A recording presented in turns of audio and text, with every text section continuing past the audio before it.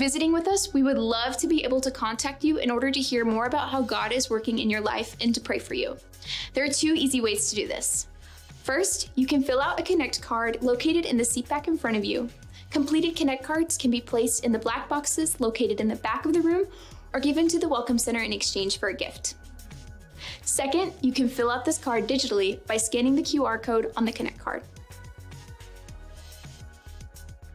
If you've been attending Graceway and are thinking about membership, we want to invite you to our next pre-membership class called Graceway 101.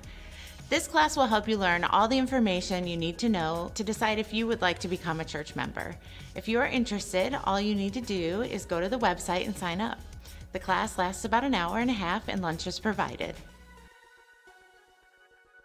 Coming up on Sunday evening, April 7th, we will be having an all-church sing service. This service will include many solo opportunities. If you would like to sign up to sing a special, please just go to the church website. Hey Graceway guys, make sure you drop by the church website to sign up for our men's conference, April 26th through the 27th.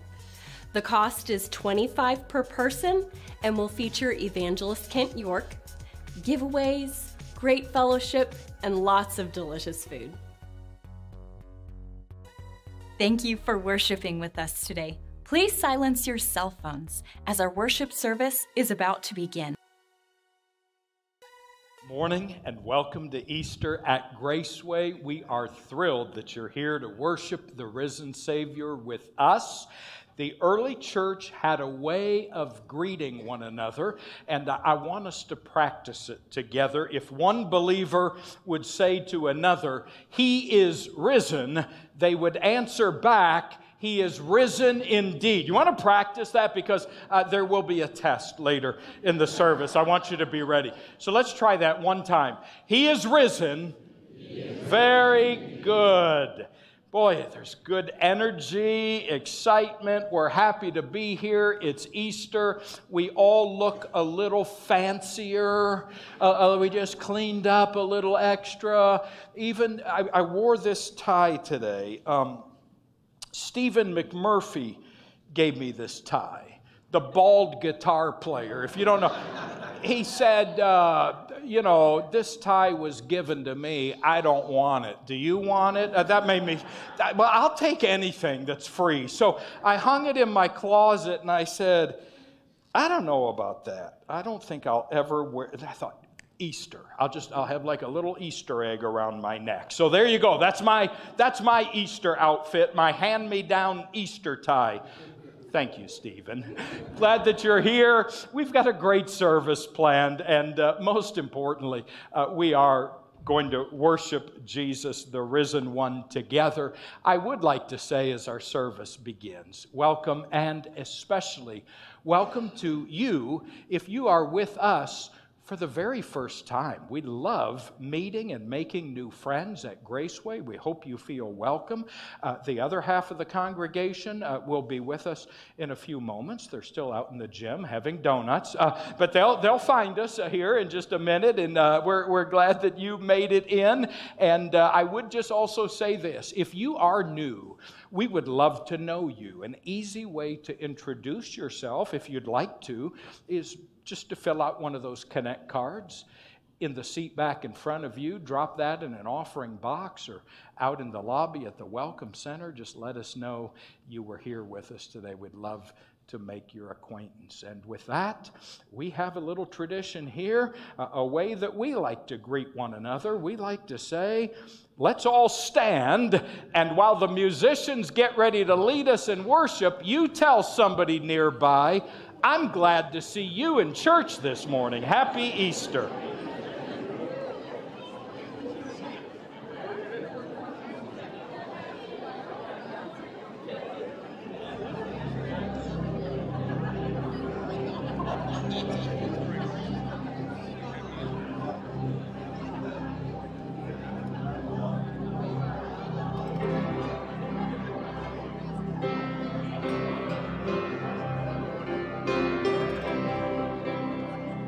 Morning, church. Let's all sing together.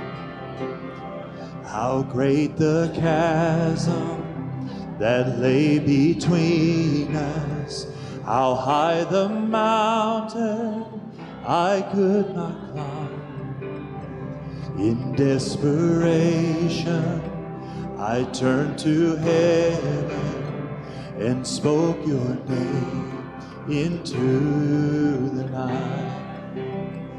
Then through the darkness, your loving kindness tore through the shadows of my soul. The work is finished, the end is written. Jesus Christ, my living hope. Who could imagine so great a mercy? What heart could fathom such boundless grace? The God of ages stepped down from glory to wear my sin and bear my shame. The cross has spoken, I am forgiven. The King of Kings calls me his own. Beautiful Savior, I'm yours forever. Jesus Christ, my living hope. Sing out, hallelujah. Hallelujah. Praise the one who set me free. Hallelujah. Death has lost its grip on me. You have broken every chain. There's salvation in your name. Jesus Christ, my living hope. Hallelujah. Praise the one who set me free. Hallelujah.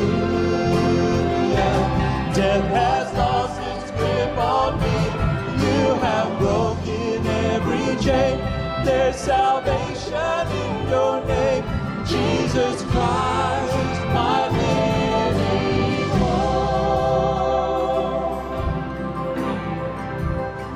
Then came the morning that sealed the promise. Your buried body began to breathe out of silence, out of silence. The roaring lion declared the grave has no claim on me. I'll say that again. Then came the morning that sealed the promise. Your buried body began to breathe out of the silence. The roaring lion declared the grave has no claim on me. Jesus, yours is the victory.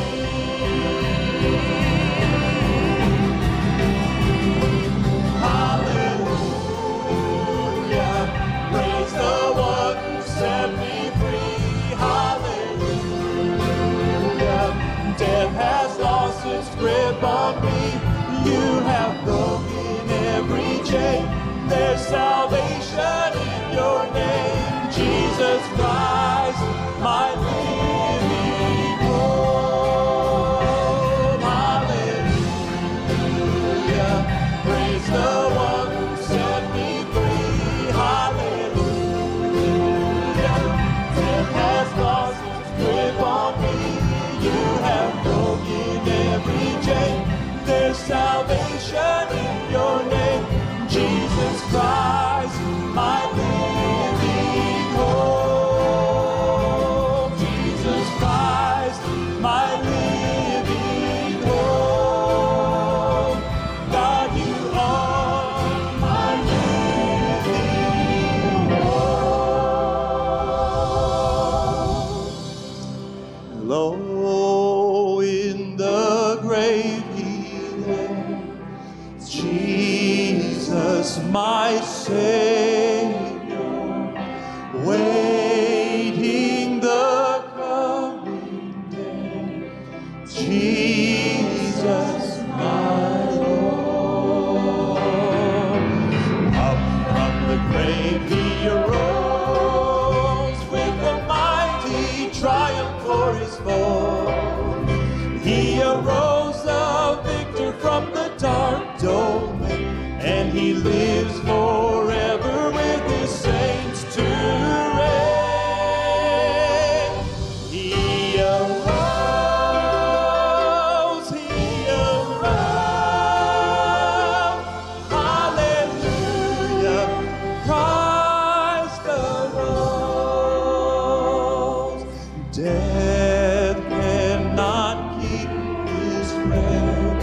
Jesus, my Savior, He tore the bars away. Jesus, my Lord. Up from the grave He arose with a mighty triumph for His foe. He arose a victor from the dark domain, and He lives forever with His saints to reign. He arose, He arose. Hallelujah, Christ arose. Amen. Great singing. You may be seated.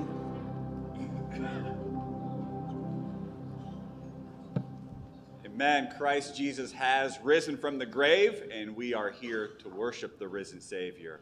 We have worshiped Him through prayer. We have worshiped Him through singing of praises. And one other way that we need to worship Him is through the act of giving. We worship through giving. And we let God's Word instruct us on how we ought to give. And so this morning, we are reminded of John 3:16, for God so loved the world that He gave His only begotten Son, that whoever believes in Him would not perish, but have eternal life. That tells us a lot on how we give. We give sacrificially. We give because God gave Christ Jesus to us. And so when we're giving, we're doing so because we want to be like God. But we need God's help. That motive, that desire, that can't come from within. That has to come from outside of us. It has to be a work that the Father does in us through His Spirit. So we need to pray. We need to pray that God would do that work yet again, because without His help, it is impossible. We're reminded that the way in which we give is in the black boxes located in the back of the room as we're leaving worship today. A lot of people give online. Some people give by mail. You know, the mechanism that we use to give, that's not what's significant. But the heart behind giving, that's everything. So we need God Almighty to do a work in our hearts this morning. So if I could invite you to pray with me that we would invite the Father to do just that. Father, we thank You for Your holy word. We thank You for sending Your Son, Christ Jesus, to die on the cross for our sins. We didn't deserve it, but because of Your grace and Your mercy, You gave Him. Father, as we're considering what worship would look like this morning, help us to give so that we can be like You. Help us to give so that we can worship You, Lord. God, we want to make much of You. There's no other name in all of heaven and earth that we can proclaim but You. God, we need You. We have You. We thank You. In Christ Jesus' name, amen. Please listen as the praise team sings for us.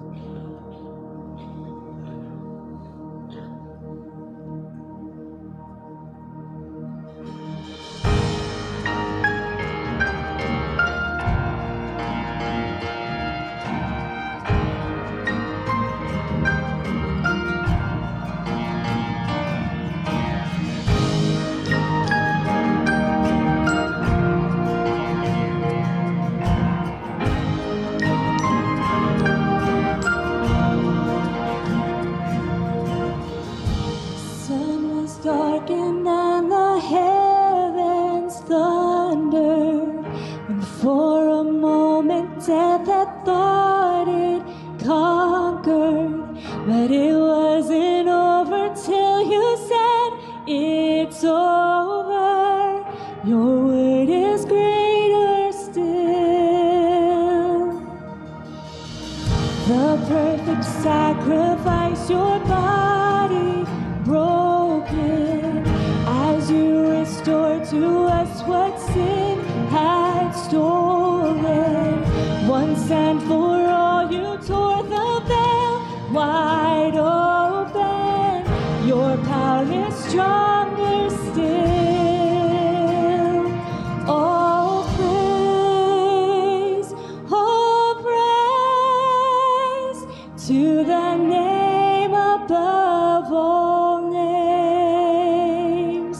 Jesus, you reign. You're the name above all names.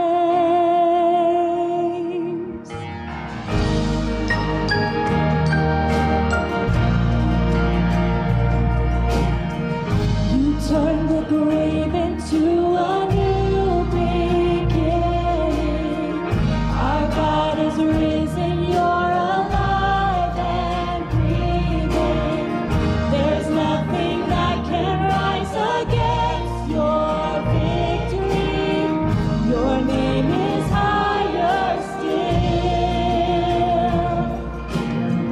Your name is higher still. All praise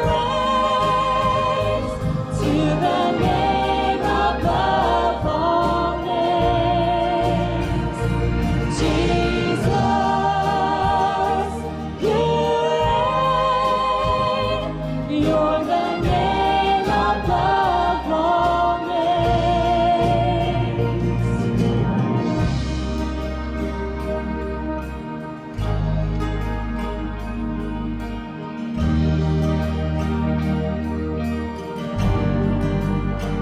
The cross still stands, the blood still flows, the work is finished, and hell still knows that the grave is still empty, the stone is still rolled, and you're still high and lifted up, you're still seated on the throne. The cross still stands, blood still flows, and hell still knows that the grave is still empty, that stone is still rolled, and you're still high and lifted up, you're still seated on the throne. All praise to the name above all names. Jesus, you reign. You're the name above all names.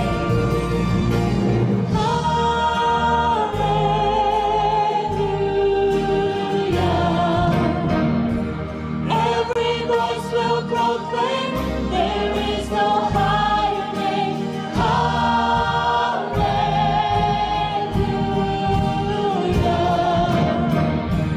Age to age we will sing, there is no higher name. Hallelujah.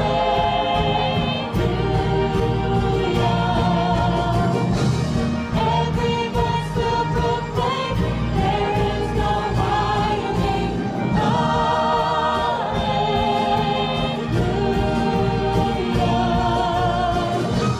Age to age we will sing.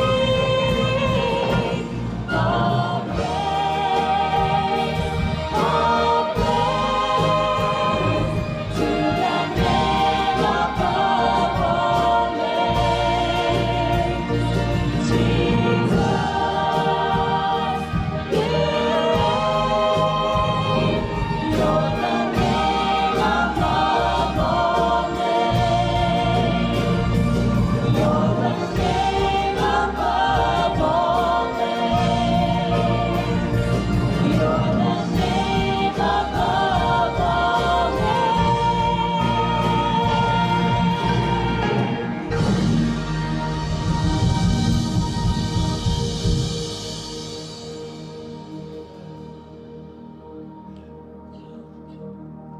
He has delivered us from the domain of darkness and transferred us to the kingdom of his beloved Son, in whom we have redemption, the forgiveness of sins.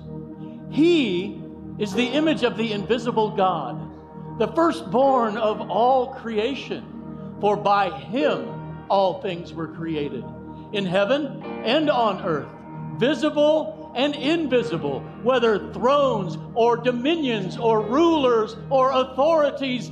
All things were created through him and for him, and he is before all things.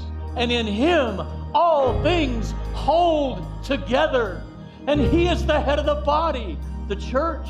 He is the beginning, the firstborn from the dead, that in everything he might be preeminent. For in him all the fullness of God was pleased to dwell, and through him to reconcile to himself all things, whether on earth, in heaven, or under the earth, making peace by the blood of his cross. Therefore, God has highly exalted him and bestowed on him the name that is above every name, that at the name of Jesus every knee would bow, in heaven and on earth and under the earth, and every tongue confess that Jesus Christ is Lord, to the glory of God the Father.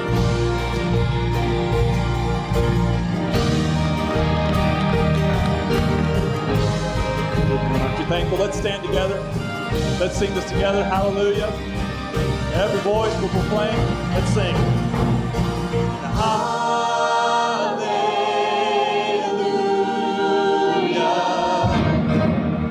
Every voice will proclaim. There is no higher name. Hallelujah.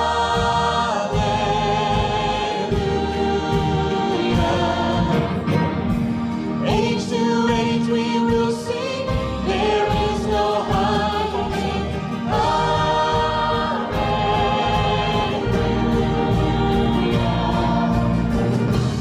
Every voice will proclaim. There is no higher name. Hallelujah.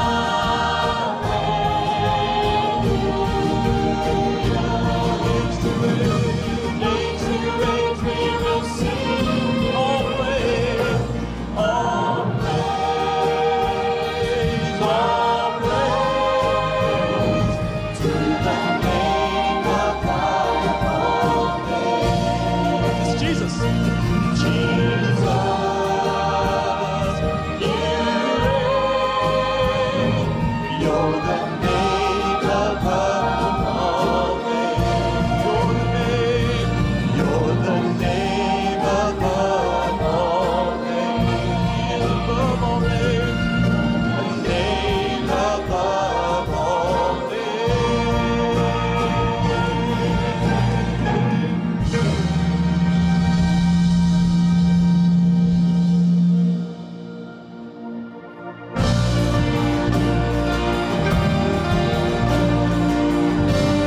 Amen. Aren't you thankful this morning? Oh, so good. So good to us. Let's sing this together. There's peace that outlasts darkness. There's peace that outlasts darkness. Hope that's in the blood. There's future bliss that's mine today. That Jesus Christ has won. So I can face tomorrow, for tomorrow's in your hands. All I need you will provide, just like you always have. I'm fighting a battle you've already won. No matter what comes my way, I will overcome. Don't know what you're doing, but I know what you've done. I'm fighting a battle you've already won.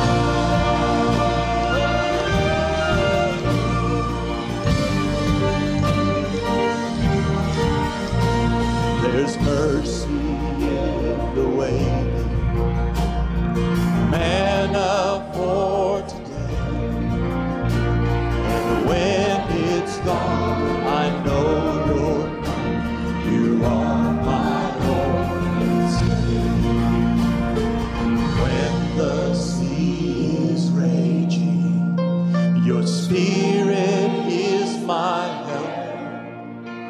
He'll fix my eyes on Jesus Christ. I'll say that it is well. Oh, I know that it is well. I'm fighting a battle you've already won. No matter what comes my way, I will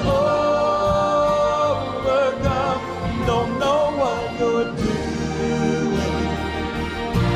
but I know what you've done. I'm fighting the battle you've already won. You've already won. I know how the story ends. We will be with you again. You're my Savior, my defense. No more fearing life or death. I know how the story ends. We will be with you again. You're my Savior, my defense. No more fear. No more fear in life or death. All right, come on, y'all. Let's do this.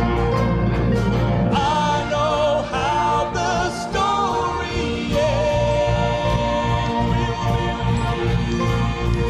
We will be with you again. You're my Savior. You're my Savior, my defense. No more fear in life or death. I know how the story ends.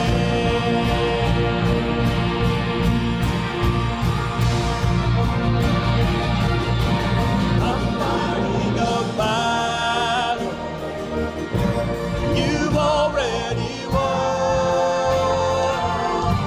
No matter what comes my way, I will overcome. Don't know what you're doing, but I know what you've done. I'm fighting a battle you've already won.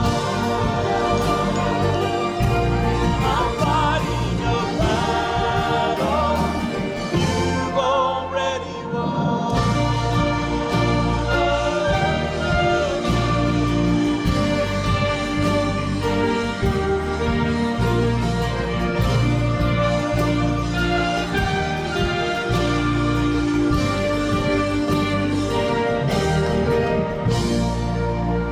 Father, we do come before you this morning, thanking you that we are overcomers because of what Jesus Christ has done for us. He has won the battle over sin, over death, over the grave.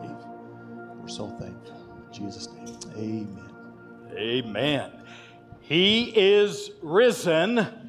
He is risen indeed. Praise the Lord. You know, the resurrection of Jesus Christ, the reason we celebrate Easter, because Jesus Christ conquered death by his resurrection.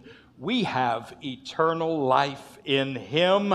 I want to talk to you this morning about Jesus' resurrection from 1 Corinthians chapter 15. Just as the heart pumps life-giving blood to every part of the body, so the truth of the resurrection of Jesus Christ gives life to every other area of gospel truth. The resurrection is the pivot on which all of Christianity turns, and without which no other Bible truth would very much matter. You see, without the resurrection, Christianity would be no much more than wishful thinking taking its place alongside other human philosophy and religious speculation. The resurrection of Jesus Christ makes all the difference. The resurrection was the focal point of every other truth that Jesus Christ taught. Mark 8:31, Jesus taught his disciples that, quote, the Son of Man must suffer many things and be rejected and be killed and after 3 days rise again.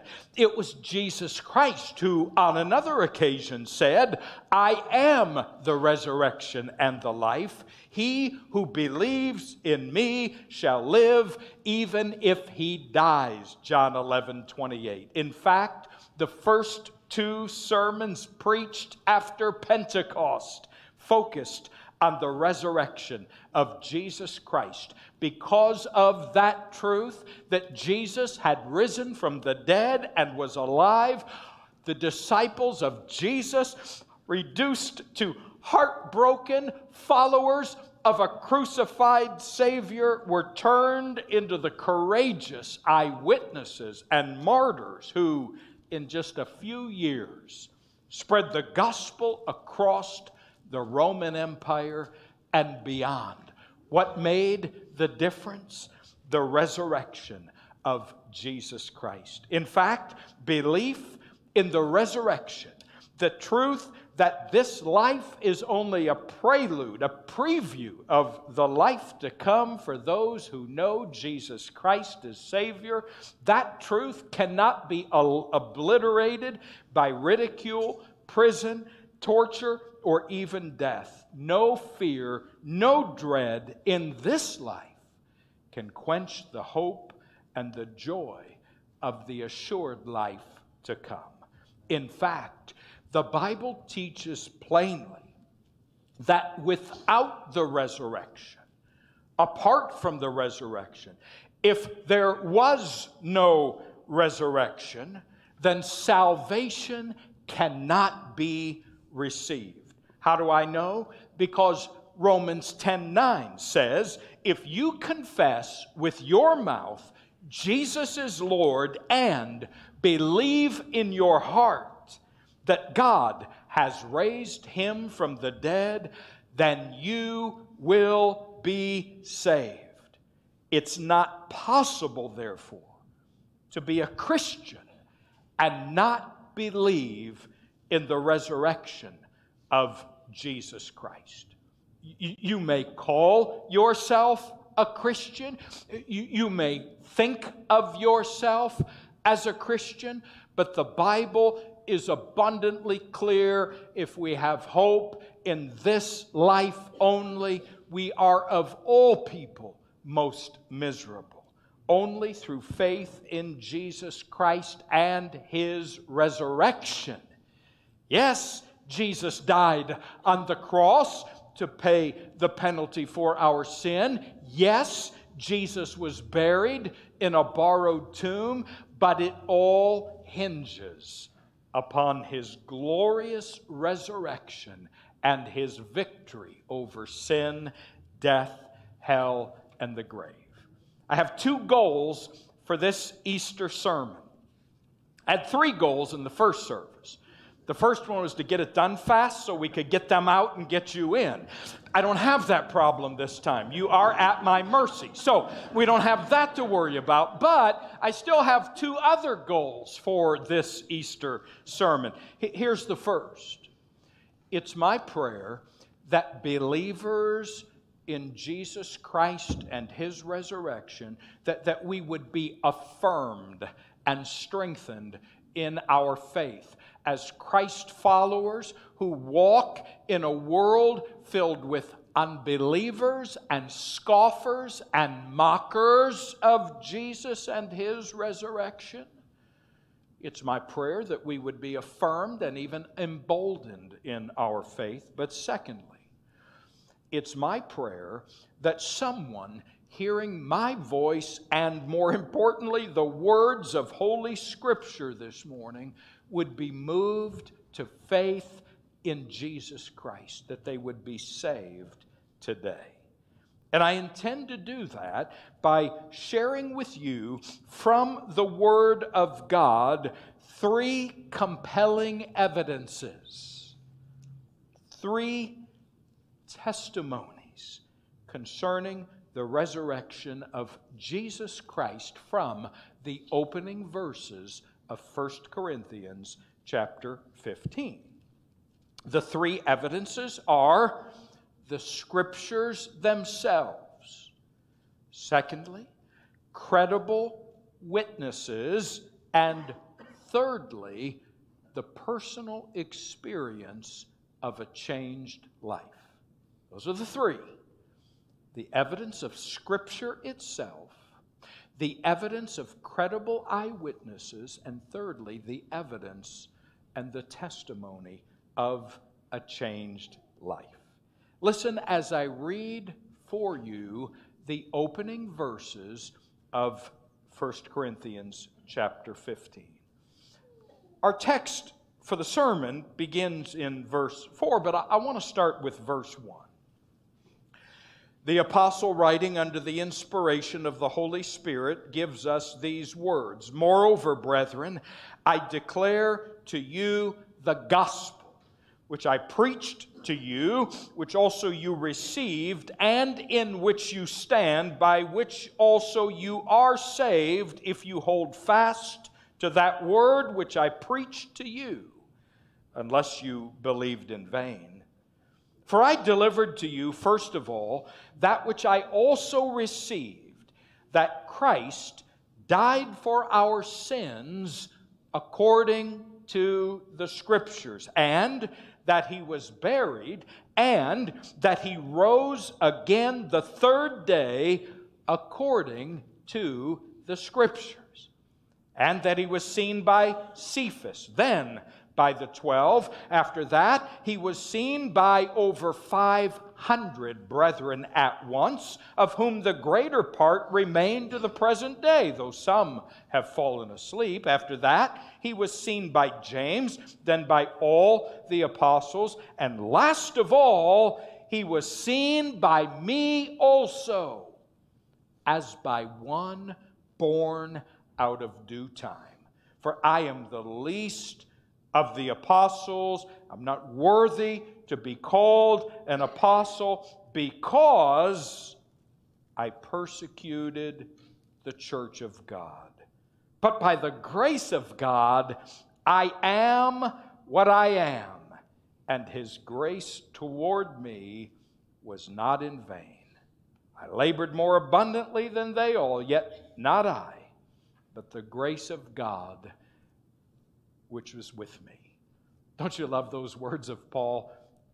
Because of Jesus, I am what I am, not what I was.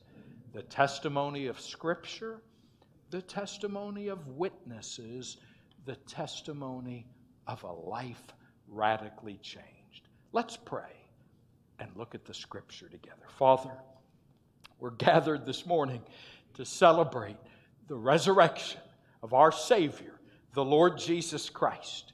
We believe that Jesus Christ, the Son of God, left heaven and came to this earth on a mission to go to the cross, where he laid down his life and shed his blood, the sacrifice for my sin, for our sin. And I pray this morning, as we think about the death of Jesus, the burial of Jesus, and certainly the resurrection of Jesus Christ, that our hearts would be moved to greater faith, and that someone would trust Jesus today, calling upon him for their salvation.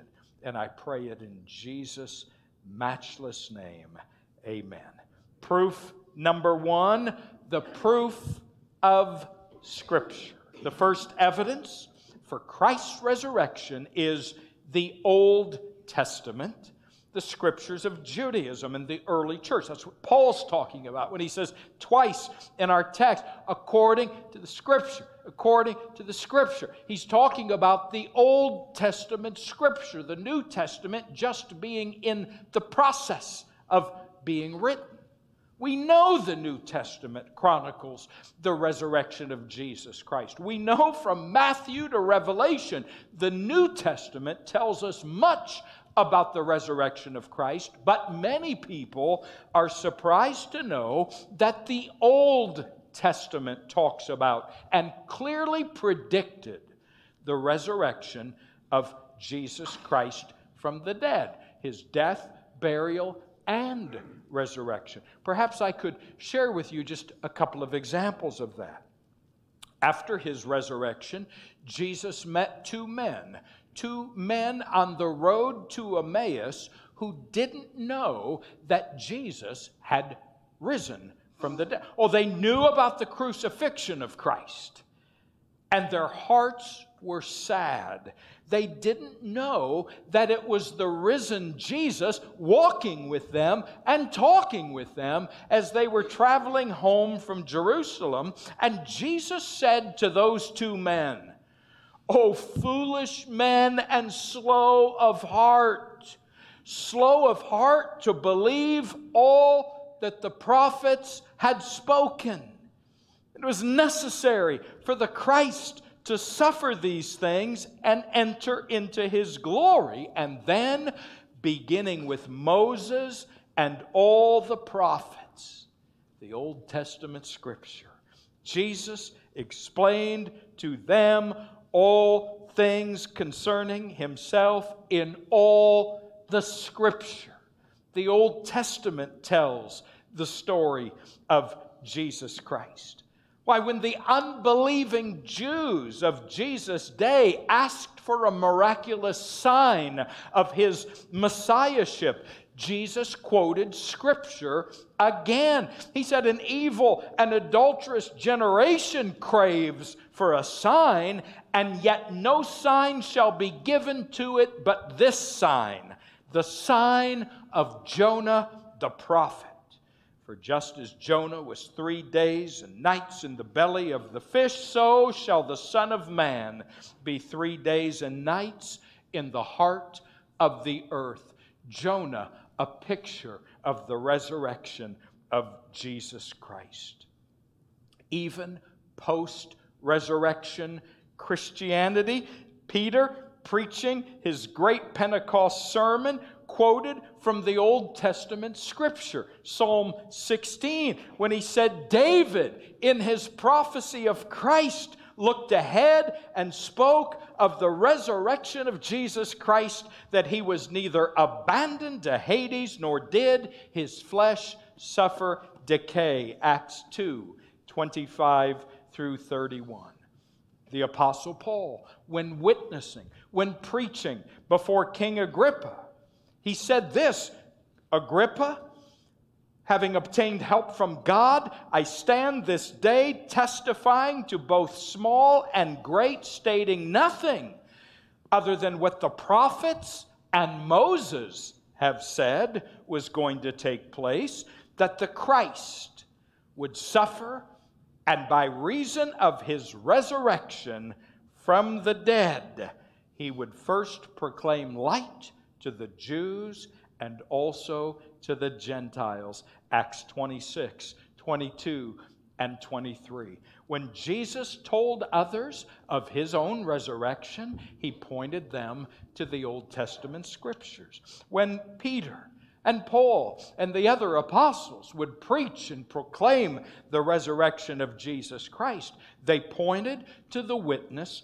of the Word of God. They referred to such Old Testament passages as Genesis 22, 8, Psalm 16, 8 through 11, Psalm 22, Isaiah 53, Hosea 6, 2, over and over and over again, whether directly or indirectly, whether literally or in figure of speech, the Old Testament foretold the death, burial, and resurrection of Jesus Christ.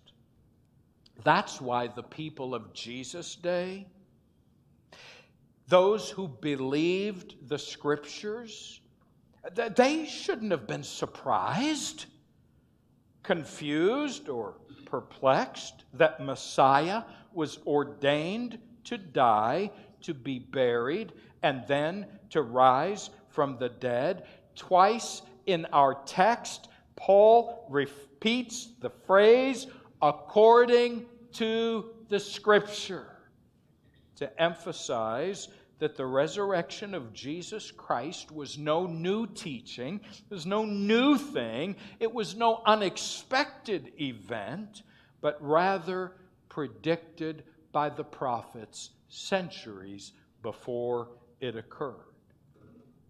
Now you say, Pastor, that's fine for people who believe the Bible. People like me, people like you, who believe the Bible is the Word of God. You say that the Scripture is a powerful evidence. The Scripture is a powerful witness.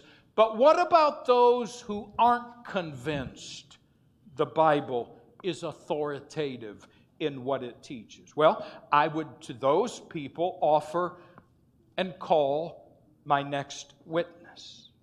You know, throughout human history, the testimony of responsible, credible, and honest eyewitnesses has been considered one of the most reliable forms of evidence in any court of law, the proof of witnesses. Whether you have been in court as a defendant, certainly not any of us, whether you were there as a witness, or maybe you just watch a lot of TV and you've seen some courtroom drama, you kind of know how that works. The witness is called to the witness stand, and they are sworn to give honest and reliable testimony concerning what they saw, what they heard, what they know to be fact. Perhaps you've seen something like this. A witness might say, well, I heard Larry say that Mary told him that George thinks, and the judge would say, that is hearsay testimony. I need you, Mr. Witness, to stick to what you heard, what you saw, what you know to be true. In fact, the second evidence for the resurrection of Christ is in the form of credible eyewitnesses who told what they saw and what they heard. In fact, did you know that the principle of witness testimony is even found in the Word of God, where the Bible teaches us in both the Old and New Testament that in the mouth of 2 or 3 witnesses, every word will be established.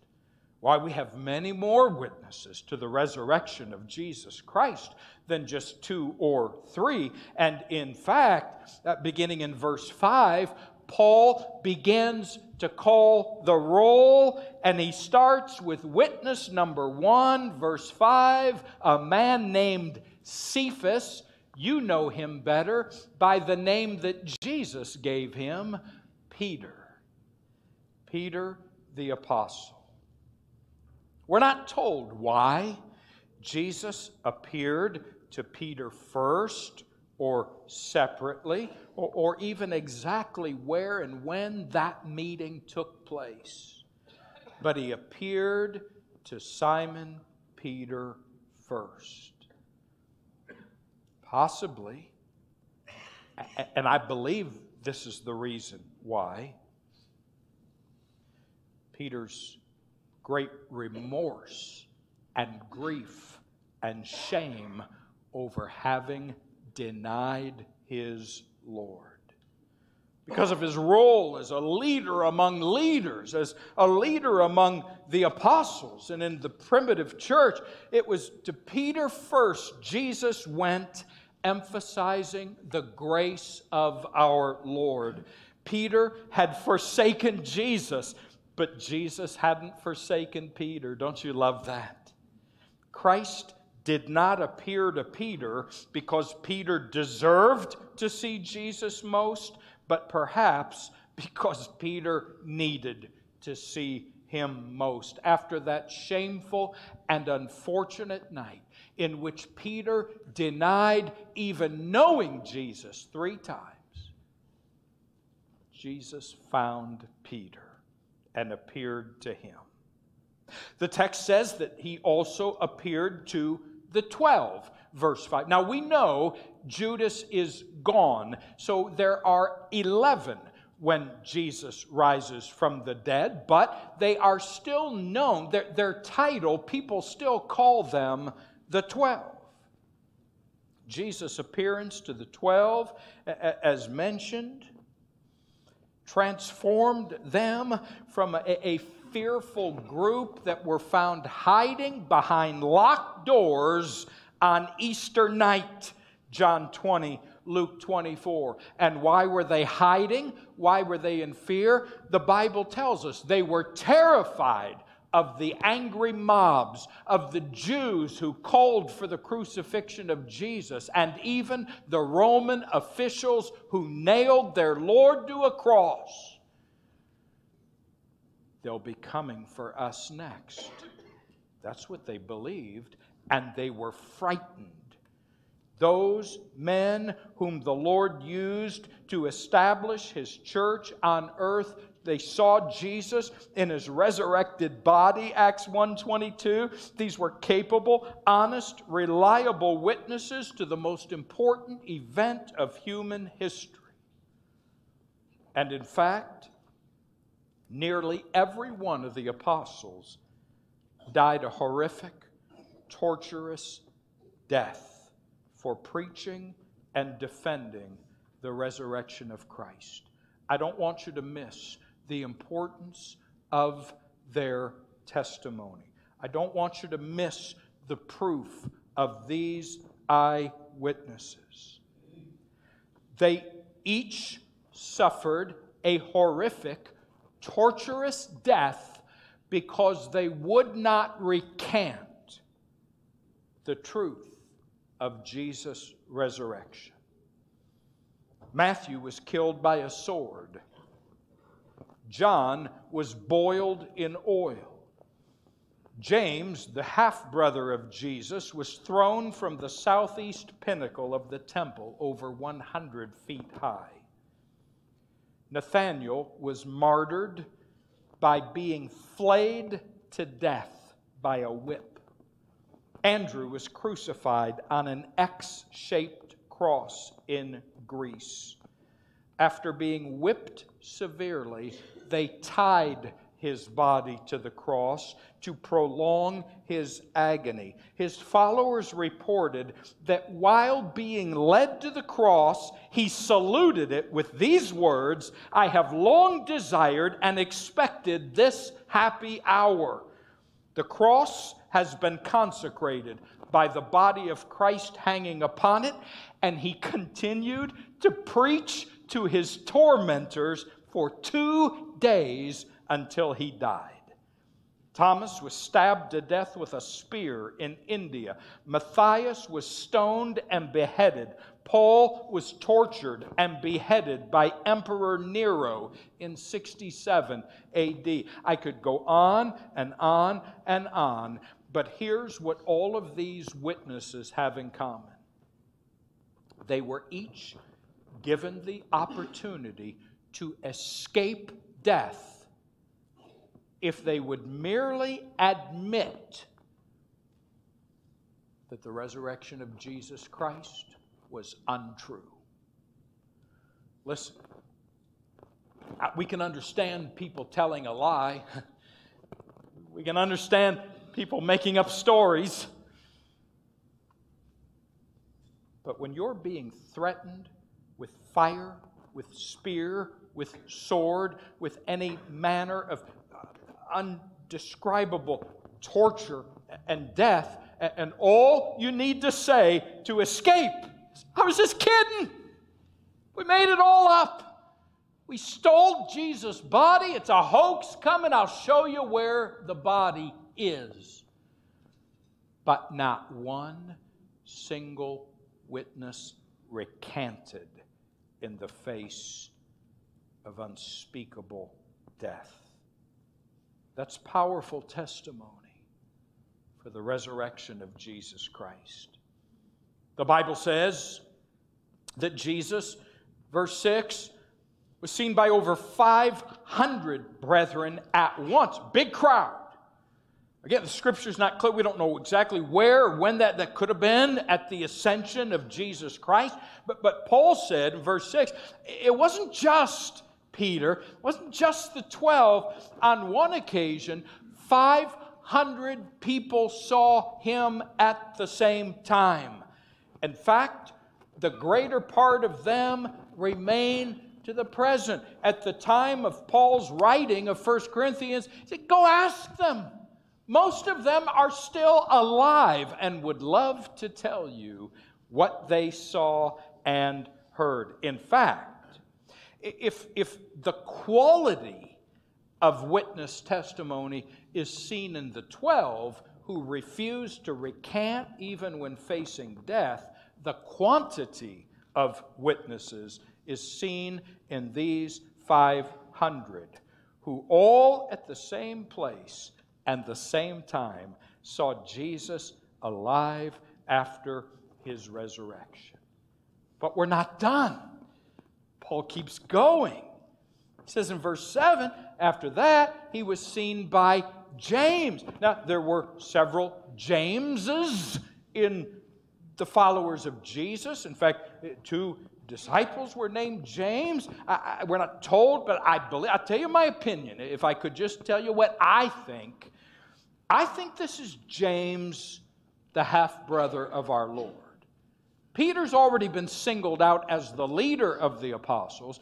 The apostles have already seen Jesus as a group. Now he turns his attention to James, the half-brother. Why do I call him the half-brother of our Lord? Because there were brothers and sisters born to Joseph and Mary after the birth of Christ. The New Testament's clear on that. The New Testament and the Gospels are also clear that Jesus' own brothers and sisters did not believe in him. In fact, that they went so far on at least one occasion to imply that Jesus might be insane because he talked so much about being the Messiah and the Son of God. James was not a believer until he saw the resurrected Christ. He was saved and went on to be a leader in the Jerusalem church and the author of the epistle that bears his name. Originally a skeptic, not believing, but changed by a face-to-face encounter with the resurrected Christ. Over a period of 40 days, Acts 1:3, between his resurrection and his ascension, Jesus appeared to Peter, to all the apostles, to a large group of witnesses, and to James. And their testimony is overwhelming evidence for the resurrection of Jesus Christ. And in fact, it would not be an exaggeration to say that the resurrection of Jesus Christ is one of the best witnessed, one of the best authenticated, and one of the most sure events of all human history. And then, number 3, the proof of experience. And I mean by that the proof of a life changed. Paul said, I want you to think about the Scripture, the unified message of the Bible, Old and New Testament, the death, burial, and resurrection of Christ. I want you to think about the testimony of all of these witnesses. It's powerful evidence. But I want you to think thirdly about the proof of experience. Paul said, I'm talking about me.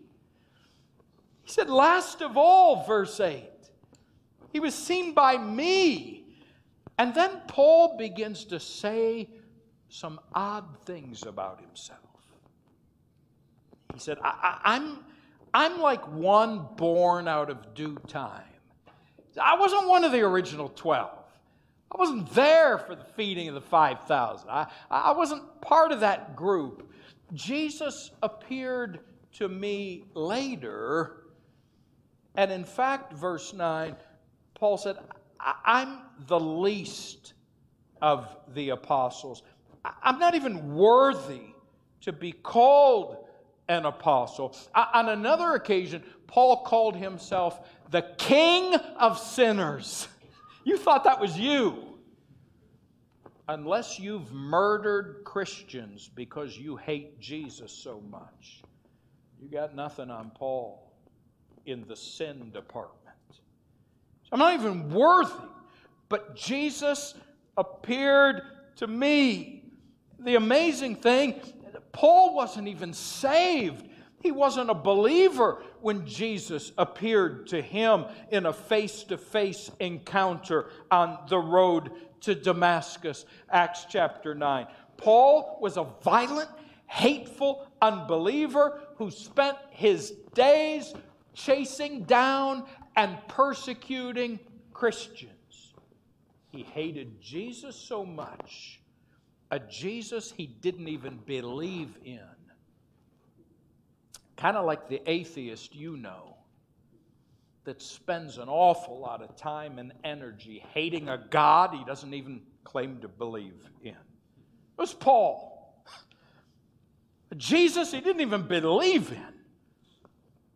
Hated Christ so much, he dedicated and devoted himself to the persecution and arrest and, yes, even murder of Christians and the destruction of their churches. What could change a Jesus hater into a preacher of the gospel? What could change a man dedicated to the destruction of Christians into a follower of Jesus Christ? Well, the truth and power of the resurrected Christ did that. An encounter with the risen Savior did that. In fact, Jesus made several profound changes in Paul. First was the deep recognition of sin. You know, Paul was a pretty self-righteous guy. If you don't know what that means, Paul thought that he was so good that he didn't need to have any sin forgiven. Now, if that confuses you, wait a minute. Now, you just said he killed Christians, but you understand, Paul thought he was defending Orthodox Judaism. Paul thought he was defending God himself. Paul thought he was defending the true way against this false Messiah, Jesus. That's what he thought. In his zeal, he thought he was defending God, but he recognized that he was far from being godly, that he himself was in fact the enemy of God and the persecutor of Christ's church. Paul experienced a profound revolution of character. He was changed by Jesus from a persecutor of the church to become the church's greatest defender. His life was transformed from one characterized by self-righteous hatred to self-giving love. He was changed from oppressor to servant, from imprisoner to deliverer, from judge to friend, and from taker of life to giver of life. And thirdly, Paul experienced a dramatic redirection of energy. In other words, his life got a new purpose. He got a new mission. Just as he had zealously opposed God's redeemed, he now served them. And the testimony of a changed heart, the testimony of a changed life in someone who has been saved by faith in Jesus Christ is one of the most powerful evidences of all. Scripture, powerful evidence. Eyewitnesses willing to die for their testimony. Powerful witness. A radical Christ hater transformed into the greatest Christian missionary this world has ever known. That's powerful evidence. The witnesses have been heard. The evidence has been rendered. The Scriptures, both Old and New Testament, declare that Jesus has risen from the dead. Impeccable, courageous eyewitnesses gave testimony upon threat of death, and yet proclaimed Jesus Christ has risen from the dead. That's powerful, powerful proof. And this morning, you are surrounded in this room. You are surrounded by people whose lives have been forever changed, inexplicably altered. Not what we once were, but through salvation in Christ, the risen Savior. Lives that are forever changed. Powerful, powerful evidence that Jesus has risen from the dead. And that brings us to a very important question. Do you know the risen Savior as your Savior? Do you know Jesus Christ as your personal Savior? Have you come to a place in your life where you believed that Jesus Christ is who the Bible says that He is, the Son of God who left heaven and came to this earth on a mission to the cross, where He shed His blood and laid down His life, the sacrifice, the payment for our sin guilt? Did you know that Jesus died to pay the price for your sin? He was buried and He rose from the dead victorious. And the good news, the gospel news, is that whoever believes in Jesus, His sacrifice on the cross, His resurrection from the dead, you can be forgiven. You can be a child of God. You can be saved. You can have a forever home in heaven if you will trust in what Jesus Christ has done for you and call upon Him. With every head bowed and every eye closed, I would love to pray with you and for you. But just before I pray, could I challenge you in the quietness of this moment? How is it with you? Has there been a time? Can you think of a place, a moment where you said yes to Jesus Christ? Jesus, I believe you are the Son of God, like the Bible says you are. I believe you went to the cross in a body of flesh, like the Bible says that you did. I believe you did it for me. to pay for my sin in order that I might be forgiven. I believe, Jesus, that you rose from the grave victorious. I believe in Jesus Christ and His death, burial, and resurrection. Jesus, I'm asking you to forgive me and to save me. I'm putting my faith and trust in you and your work on the cross and your resurrection. Friend, you can do that right now in your seat with your head bowed and your eye closed.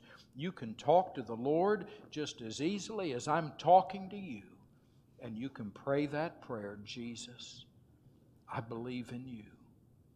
I'm trusting in you. I'm asking you, Lord, forgive me of my sin and save me by the power of your sacrifice on the cross and your resurrection from the dead. Have you done that? Today's a great day. Easter Sunday is a great day to be saved. We want to help you with that. When we sing our closing song in just a moment, you're going to see Graceway counselors right here at the front. They're here to help you. You're going to see Graceway pastors out in the lobby. We're ready to pray with you. Don't leave this place without making sure that heaven is your home and your faith is in Jesus Christ. Father, thank you for giving us opportunity this morning to proclaim the death, burial, and resurrection of Jesus Christ. We believe and trust in Jesus for our salvation, and I pray this morning for someone that has not yet been saved, that they would call on Jesus before it's eternally too late. Jesus Christ, who said, I am the way, the truth, and the life, no one gets to God the Father. No one gets to heaven except through Him. Lord, call someone, several someones, to faith in Jesus today, I pray. In His name, amen. Praise God. Let's stand together. Let's sing this. Hallelujah. Praise the one who set me free. Hallelujah. Death has lost its grip on me. You have broken every chain. There's salvation in your name. Jesus Christ, my living hope. Jesus Christ, my living hope. God, you are my living hope. Thank you for being here this morning. If you have a spiritual need someone to pray with you, there are counselors down front here, pastors in the lobby. God bless you. You are dismissed. There are